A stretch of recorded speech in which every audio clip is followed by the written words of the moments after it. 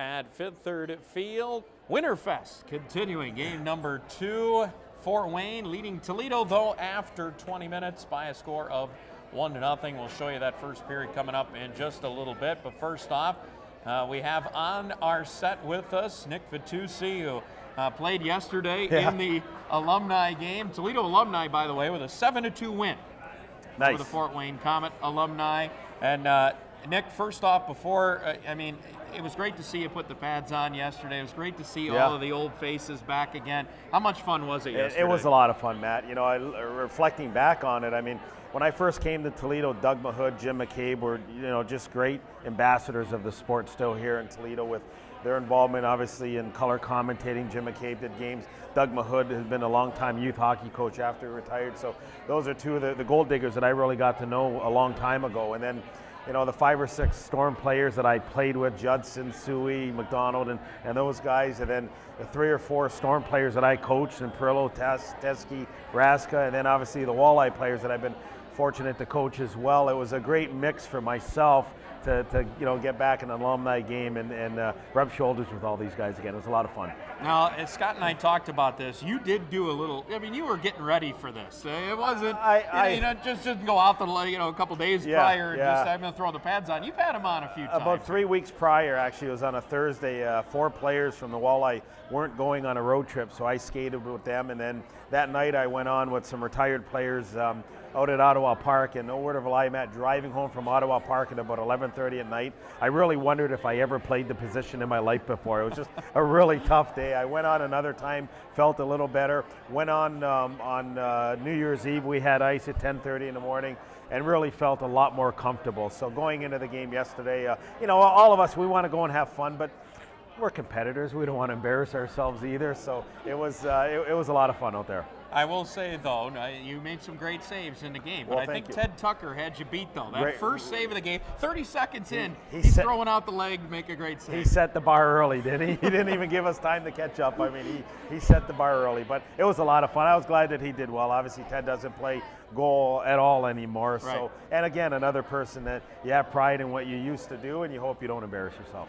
Really, it was a lot of fun, and hopefully we can carry on a few more of these. It'd be great to see. Here's a look at some of the video from yesterday. Sean Penn right there. Yeah, had a goal for him. What a game he had. Yeah. In there as well. It was good to see Randy Rowe back as well. So many great names. Phil Rauch even played. He just retired last year. I'm playing back there.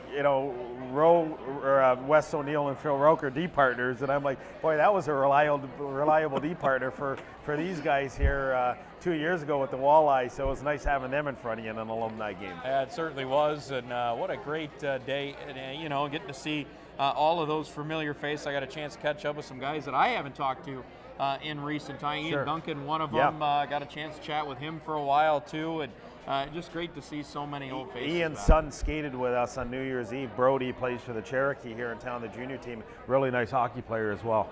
And I know you also had your son out, Keegan, I did, skating too, right? That was a lot of fun, Matt. I think, special events like this create special memories, and that was one for me. I've always wanted in Keegan's hockey career that someday he would get to a point where I could be in one net and I can watch him work 200 feet away from me in another net. And I had a smile from ear to ear that morning playing with him, and it was a lot of fun seeing him playing against these older guys and much better pace than he's used to, and he hung in there pretty well. So it was a lot of fun. Yeah, it really was yesterday, Nick. And you know what? While you're here, I got to ask you a little bit because, Scott and I were kind of reminiscing a little bit. When I first started doing any hockey broadcast was 2002 at Bowling Green. Yeah. And Scott was the head coach then. Yeah. And then, now think back to when you started playing and all the way back into the late 80s when you got playing in pro in this league. Never thought you'd see an outdoor game in this league, did you? Matt, I remember one of the first road trips I ever took in the ECHL. I ran out to the lobby to make a call to my parents after the game to let them know how we did. And I'm looking up at a sign in the Vinton, Virginia arena, and the sign read "Firearms Prohibited." And I'm thinking, where the heck am I in a hockey arena that you have to be reminded that you can't bring firearms to an arena?